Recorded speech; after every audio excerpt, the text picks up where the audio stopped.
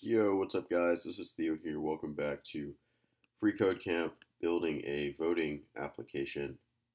And this is going to be part two. In this video, we are going to build out the login, the registration, and sort of make sure we're getting authenticated users. So let's go ahead and knock this out. We start up Mongo, the server. And let me also start up Mongo. Got all of our stuff started. Let me change directory into my desktop. Let me change directory into Free Code Camp. And cool. Let me open it with Sublime Text. Okay. And so we sort of left off with our server being built. We loaded in our process, our environment variables. In this one, we're moving more towards the front end. So to start out, I'm going to need AngularJS, Angular 1, 1.6, and we go ahead and bring in the scripts for this. We also need the routing module. Okay, so let's grab this. And cool. We also want to have everything load through our app.js, which is going to house our client-side JavaScript code. Okay, and I'd also like to bring in Bootstrap. I'm going to bring in Boot Swatch because they already have like pre-made themes. I'm going to use the superhero theme. So let me bring that in as a link. And instead of here now, I'm going to place a div with a class of container and add on the directive ngView, as this will be the pretty much the outlet or the entry point for placing in our views. I'm also going to add on ngapp to be equal to app.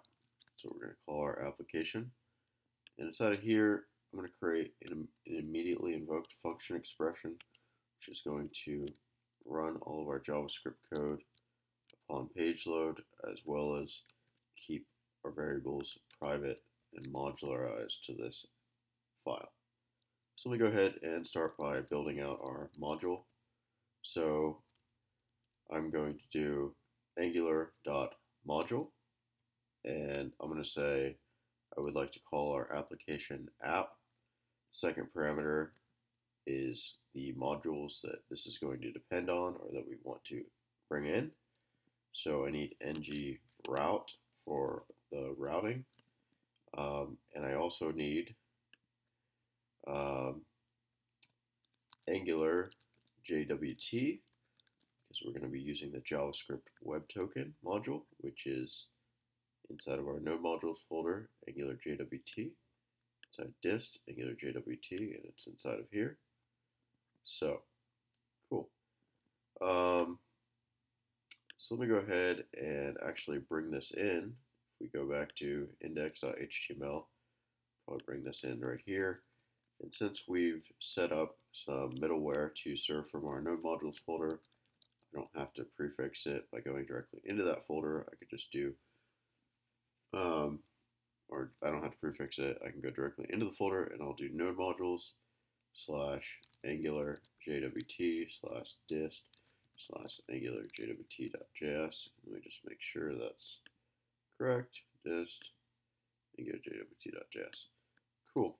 So with that done, I would like to go ahead and go back to my app.js, and I want to set up some configuration settings for when my app runs the config block. And this will take in a callback function that will be called upon configuration. And I'm going to pass this two services that Angular provides us, the route provider and location provider. We're only going to use the location provider to turn on HTML5 mode, and we'll pass in true. What this will do is this will disable the hash bang from our route, so we have clean routing. The only drawback maybe is that in older browsers it does not support this, so you could be dealing with that. Before I forget, because we're turning on HTML5 mode, it needs to know where to route off of.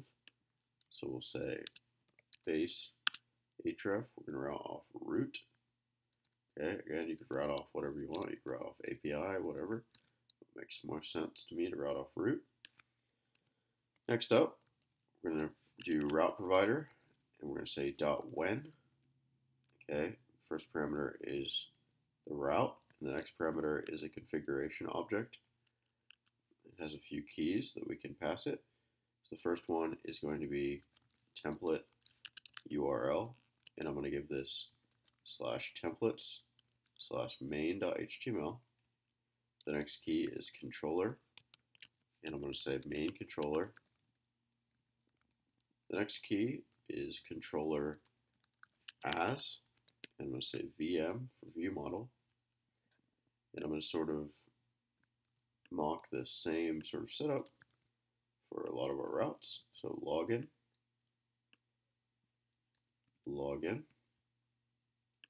okay, login. We have a register, and again, feel free to skip this step if you do not want to watch me set it up. We need a polls. Okay, so polls. We would like a polls ID page for a specific poll. So this will be poll,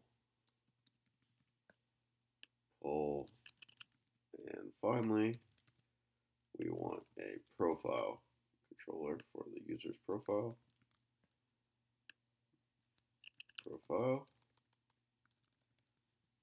Controller. Okay, we have all of our controllers set up at this point. Close that off. Now let's go ahead and build out our controllers. So we'll stub this out, app.controller, main controller, and function main controller. And I'm just going to inject in these for now, location and window. So now I'm going to be using these. And let me grab this. So here we'll do login and login. Okay. We need a register controller.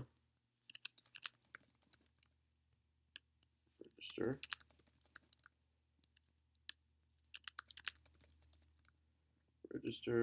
We would also need a profile controller.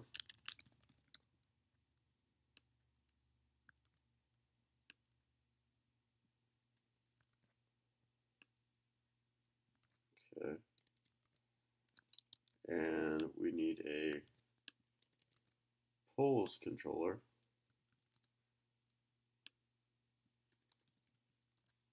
Okay. And finally, we're going to need a poll controller.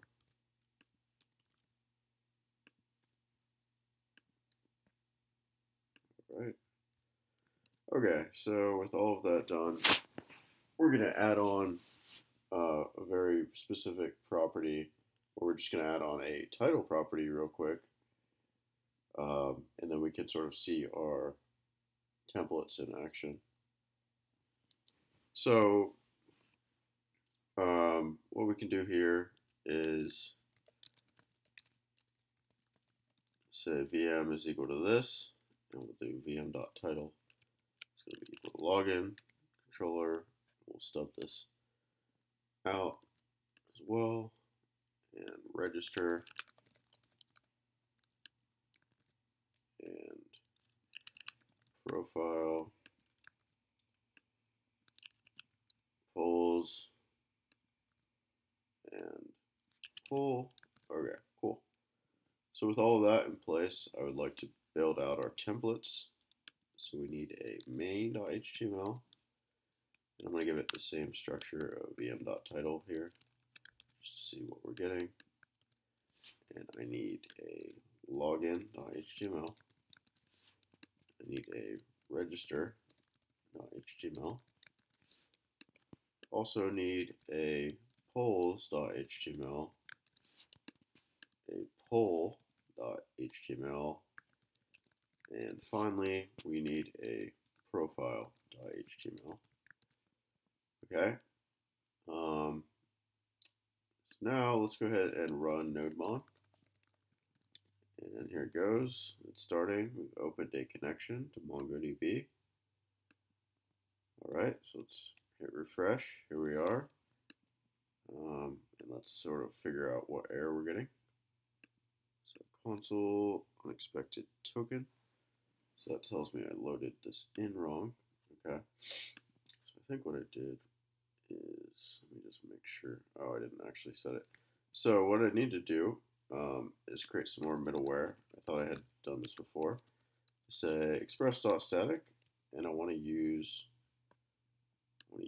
the node modules folder when we're in this directory plus public or plus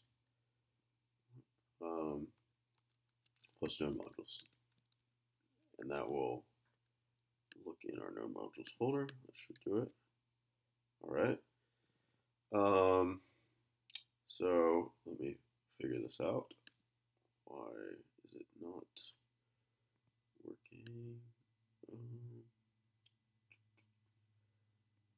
Yes. So we have our main controller. Oh, we didn't actually put anything in here. Var VM equals this, and VM.title is equal to main controller. If we hit refresh here, and we're still not seeing anything, let me look at our elements on the page of a container, and let's see if we're getting anything. We're not getting anything. JS. Okay. Let me debug this. And oh, I didn't actually. No, that should work. So it's going to templates main.html, and it's got vm.title, app.js, okay, angular.module, app.config, app.controller, main controller, and then our index, base href, ng app, script source, and I'm not sure I understand why this is not working, so let me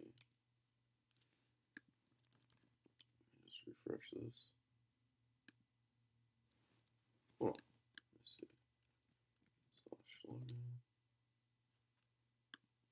Let me check if my router is working.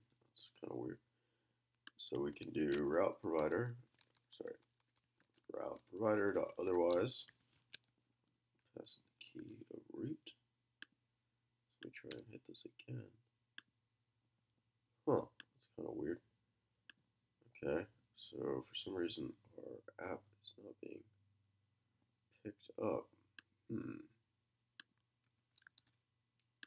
if that's it. What the heck? That's really weird. Okay. ng app is equal to app. Script source app.js. And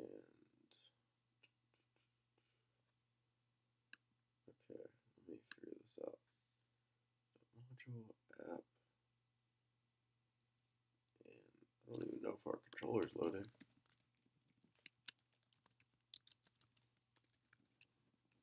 Look, go back here. Nothing is loading. App.js is loading. Angular route, JavaScript port token, Bootstrap. Okay, so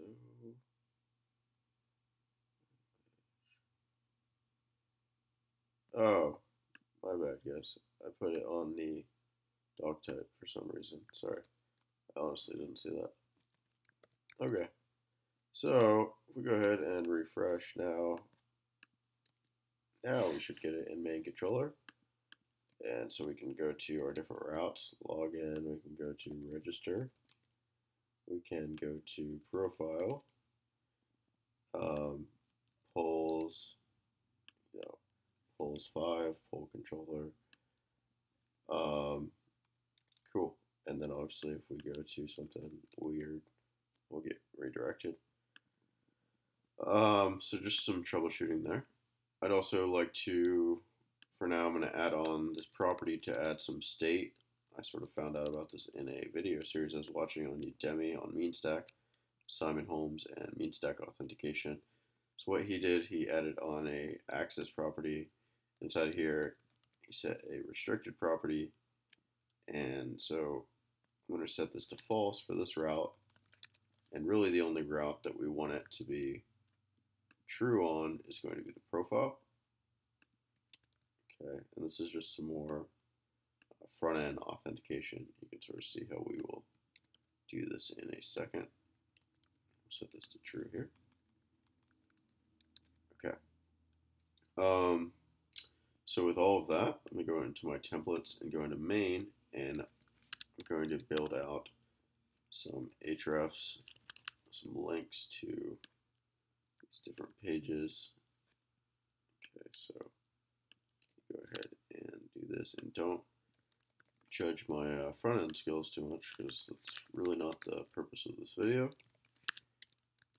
And we're going to go to profile, and maybe we will have a link to polls as well, so you can sort of see all of the polls. All right, let's go ahead and refresh. There we go. We got login, register, profile, and polls. Okay, cool. So everything is working. I want to build out our register page now and get right into it. So I'm going to have a very simple input box type text. I'm going to give it ng model of VM.user. All this is doing is it will set property basically on our controller, on our scope syntax of user. Is going to create a user object, and then I want a property inside of here called name. I want to give this a class of form control that's provided to us so generously with Bootstrap. I also want to create an input type of password with an ng model of vm.user.password. And just to prove something real quick, just to show you guys, this is the vm.user, right? And I can sort of show you guys, but let me add on this placeholder of name and a placeholder of password. Let me refresh. Here it is, name and password. You can sort of see our object is indeed being populated, and these properties are definitely there. Cool. So let me take that out, and let's add on this class of form control as well. And let's make a little button here with a class of button success. I will set a click event on here called vm.register to register our user. And I also want to set ng disabled to be if there's not a vm.user.name or not vm.user.password. So this will be disabled initially, and forgot to put some text in there. Register. Alright, so you can sort of see it's disabled, still disabled, and there you go. Now it's enabled. So let's actually try and hit this function in the controller. So inside of our register controller, we're going to build out vm.register, and this of course is a function. Inside of here, let's just make sure we're getting our user before we go any further. Okay, so I'm just going to say Theo and Theo, click register, and inside of our controller we're getting a name of Theo and a password of Theo. So that is working. Awesome. Next up, I'd like to bring in the HTTP service provided by Angular to talk with our API and our backend. So I'm going to do HTTP. I'm going to make a post request. We're going to go ahead and build out this route, but this is going to be to /API/register. And we're going to pass along the VM.user. And real quick though, I'm just going to say if not VM.user. Let's go ahead and console.log just in case they bypass this. Invalid credentials, and we're just going to return. Just so we don't make a post request that's faulty. So when we get this response back, which is a promise, we're going to run this function, and I just want to log out the response from our server, our API. So if we run it now, right, if we just put like TNT, we'll get post, unhandled rejection, it cannot post. And that's because we don't have a API endpoint listening for that post request. So inside of my routes folder now on our back end, I'm going to close up the client side. I'm going to build out a file called api.js. So inside of here, I want to create a variable called express and bring in express. And I'm going to create a router variable, which is going to be express's router. Okay, and I'm going to pass this a property of case sensitive, and we'll set that to true, just to enable some more secure routing, but you don't have to do that. And so at the very end, we're going to export a router. So I'm going to say module.exports router. So now when someone requires this API, they will get the router. And before I forget, let me go ahead and bring in my router. So I'll say load in router. So say var router is going to be equal to require routes API. Okay, and we actually need to use it. So the way I'm going to use it is I'm going to do app.use/API. When anyone hits a /API endpoint, let's go ahead and use my router. Let's make sure we're not getting anything. Okay, let's see. Are we still getting an error? Router.use requires a middleware function. Okay, let me figure this out. Express.router, exports, router.use.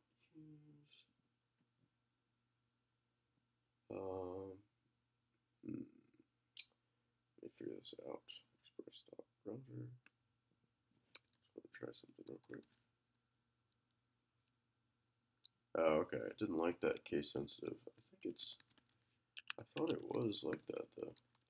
Case sensitive, true. Okay. I guess I don't know if I spelled it wrong before or something. Okay. Let's just go ahead and map a post request for register. So in this case, I will say router.post /API, or /API obviously, to register. And the second parameter will be a function, a callback function, that is given a request and a response object, populated by Express.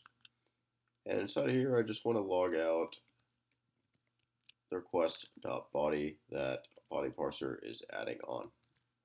So if all of that is good to go, I will now try and submit this again, and I'll say Theo and Theo.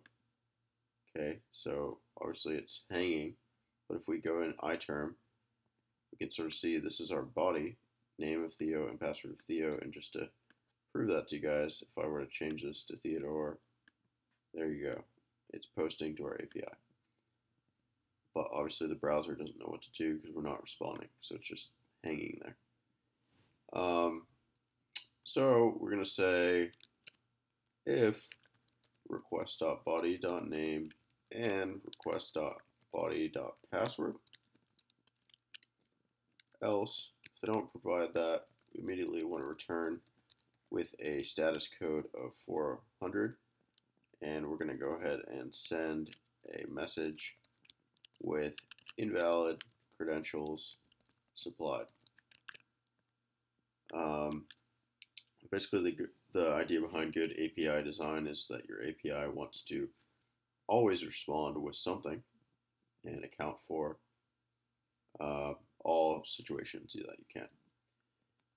I need to bring in a few more node modules at this point. I need to bring in bcrypt. So I'm going to go ahead and require bcrypt node.js. Again, you can see it in the node modules folder over here. I also need our JWT, our JavaScript Web Token. So I'm going to go ahead and require JSON Web Token. Okay, so with those set, if there is a request.body and a request.body.name, I need to populate a model. So inside of our models folder, I'm going to create a user model.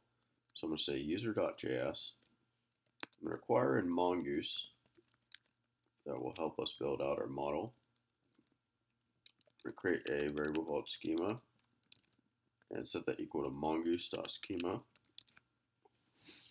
I'm going to create a variable called user schema and set that equal to be a new schema.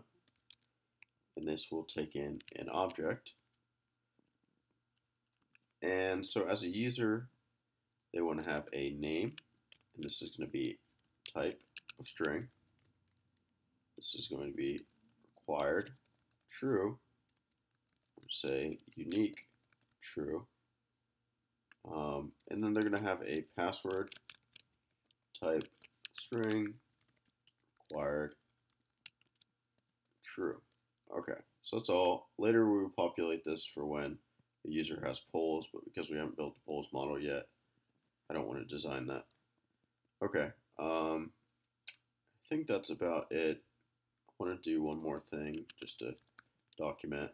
You can call user schema.pre, and you can pass this a argument of a string like save or other parts in the lifecycle of Mongo, and this will take in a callback function. And you can just console.log about to save user, and then I will build out another one, and I think it's post save,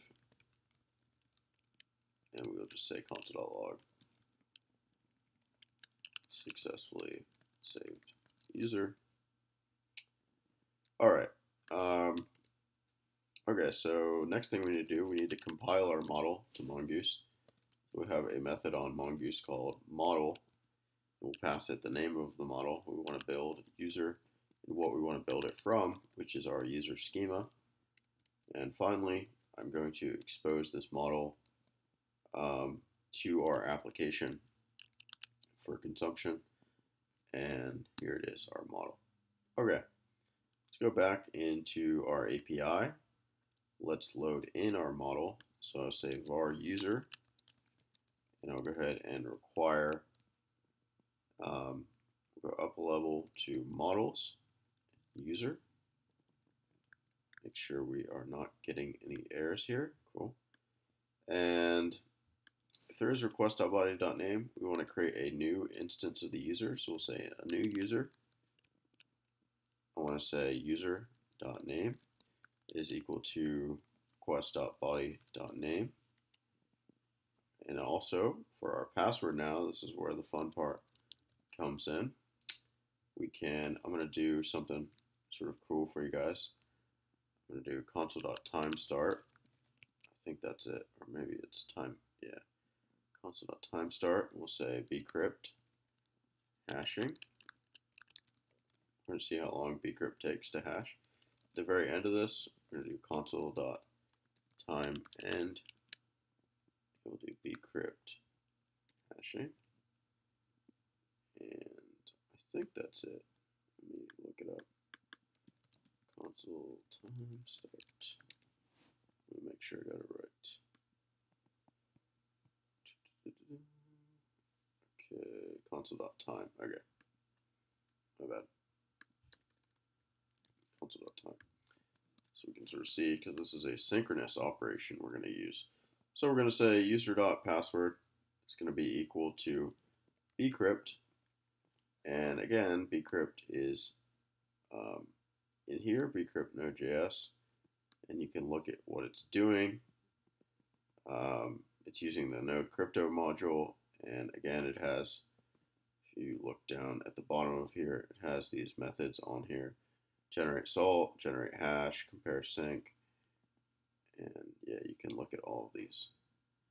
But I'm not going to get too into that right now. And let's go back to our API. I'm going to say bcrypt. We would like to generate, and we want to generate a, let's see, gen, which one do I want? Gen salt, gen hash. Let me make sure I got it right. Let's go back. Bcrypt, and we want, which one is it? Gen hash sync. Okay. So we want to do hash sync. And what this does, this requires two parameters. This requires the request.body.password, and it also requires a salt. So you can either store your salt in a variable up here, but we're going to store it right in here. So we're going to say bcrypt. We want you to generate a salt for us as well, and we want to make this synchronous. And this takes in a number of rounds. So basically the amount of times that you want your password to be run through their algorithm and be salted. So the default is actually 20, and I've looked at their code. If you go over 31, they'll set you back down to 10. So I'm just going to stick with 10 for now. So after that, right, we can go ahead and call save on our user. And that'll either hand us back an error or a document. If there's an error, let's go ahead and return with a response.status of 400. And let's go ahead and send, an error. All right. Otherwise, let's go ahead and return with a response.status 201 for successful creation of a resource. Let's go ahead and send back the document to the user. All right, with all that working, go ahead, go back here to /register, and let's make sure there's no show DBs, and we'll use means, or what is it? Use free code camp voting. And let's go ahead and show collections. db.users.find. Did one actually get inserted? No. Okay. So with that, create this user. Okay, it's Theodore and Theo. Click register. And why is it telling me that? I think I might need to restart my server. Your pre must have a next argument. Oh, my bad. In our model, I need to go back here and run next. Is that what they want? I think that's it. Let me make sure it's not going to throw any errors. Let me refresh this. Theo and Theo. Must have a next argument. Okay. I have to pass it next to let it continue with the middleware. Okay, cool. Let me try one more time. Otherwise, I will get rid of that pre. Next is not a function. All right, I'm going to get rid of that for now, just because I forget exactly the syntax. But maybe I'll look it up, and we will come back to it later. So let me go back to Chrome. This time, can register a user. Click register. All right. So we made a successful post. We have a data. We have an ID and a name, and our password. Here it is. It's encrypted. We have a 201, and our user is indeed in our database. We do db.users.find.pretty. You can sort of see we get two user objects, but let me clear out our database real quick. And now I'd like to go ahead and register a user by the name of James and a password of James. There it is. And now we have one user. Awesome. So let me handle this real quick on the front end, and probably move on to part 3 next, just because this video is getting pretty long, but I wanted to sort of detail for you guys how this works. So if there is a response, okay, let me handle this error real quick. Function error, let's just log out the error, and what I can do here actually is vm.error. We're just going to say vm.error is equal to error. And inside of our main, we can do this hr, we can do h4 ng if vm.error. Or sorry, not main. We want this inside of register. All right, so with that, let me go back here. All right, and let's see. I think if I try and register James again, we'll get an error. Click register, and we're getting a post bad request.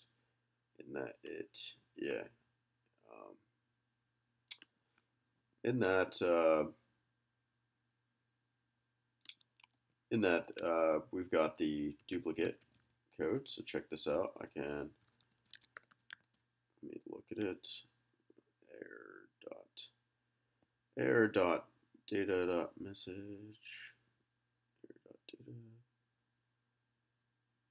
Okay, let me try this again. Refresh this.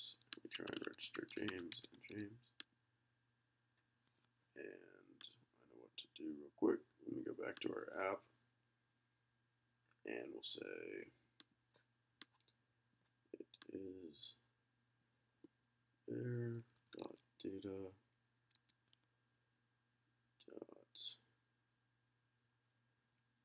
error message. Okay, so that should work for us. Go back inside of here, go back to register, and we'll say vm.error. Should pop out for us. Alright, let's try one more time. James and James. There we go. Duplicate key error. Okay. So that's the 11,000 code. So yeah, we'll handle that later. But yeah, let me do one last thing before I wrap up this video, and that will be to redirect the user to the profile controller if they're successful. So, but first, I want to go ahead, and I forgot one thing. Sorry about that, guys. Before we get this resource back, I want to remove this route, and I want to generate a JavaScript web token. So to do this, I'm going to call JWT, which is our JavaScript web token. We're going to call sign on here, and this is going to take in an object as the first parameter, and we're going to say data. This is basically the payload, the data we're sending back. This is going to be the document. This is the first part of our jot. The second part of our jot is going to be the process.environment.secret. And finally, the third part of our jot is going to be an object, and it's going to have a key of expires in, and I'm going to give it an hour. I'm going to respond with a status of 201, and I'm going to send the token instead. So I'm going to wrap everything up in a secure token. So if this is the case, now I can say Liam and Liam. I'll click register. And what error are we getting? Let me go back. And let me sort of log out. Why are we not getting anything? Our token, JWT, return response status.201. Okay, so console log function response. We're not logging our response, my bad. Okay. So let me go ahead and refresh, and we'll say Bill and Bill. Click register. Here it is. We're getting our object, and our data is indeed a JavaScript web token. And again, I'm going to end this video here, but I'm going to show you guys if we go to JWT.io, we can actually look at this, the payload from our JavaScript web token, which is really cool. And so we can plug it in.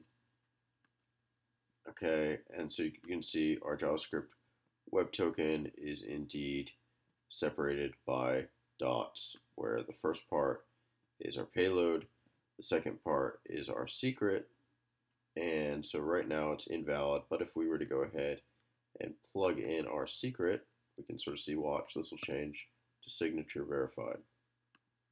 So cool, and you can sort of see we get the data out, the issued at and epoch, and the expiration, the algorithm. You can set this, the type, JavaScript web token. So, all right, guys. Well, that is it for part 2. One thing I didn't show real quick, I want to sort of look at the time that it took for, let me see, console.time. I don't know why that didn't fire. Maybe I just didn't see it. Let me see. Get to register. Post. Oh, here it is. So the time it took 306 milliseconds. So it's still pretty slow, but I think it depends. I think a lot of it is we're also generating a salt synchronously, so that's bringing up the time. But yeah, guys, move on to part 3 soon. Hope you guys enjoyed this video. If you did, make sure to like, comment, and subscribe. Thanks for watching, guys, and have a great day. Take care.